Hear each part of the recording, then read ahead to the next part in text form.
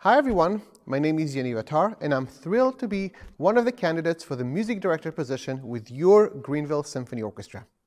I have enjoyed so much learning about all the wonderful things the orchestra is doing in the community and was especially impressed with the high quality of music making.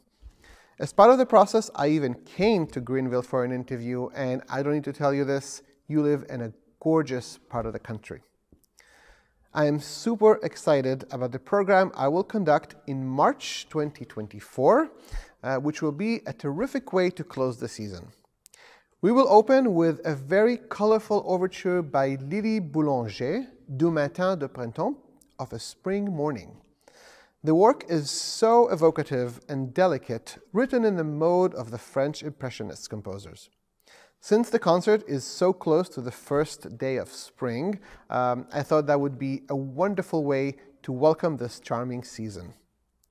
Then we will move to something completely different, a bandoneon concerto by Astor Piazzolla, the king of tango, and a composer who really introduced the tango and integrated it into symphonic music.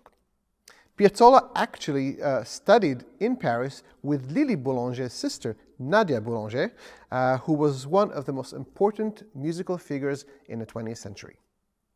The Concerto for bandoneon is so much fun, and I cannot wait to work with the bandoneon virtuoso Hector Del Curto on this masterpiece. To close the program, we will play another piece that has a French connection. We will perform the monumental work by the Russian composer Modest Mussorgsky, Pictures at an Exhibition, orchestrated by the master of orchestration, Maurice Ravel.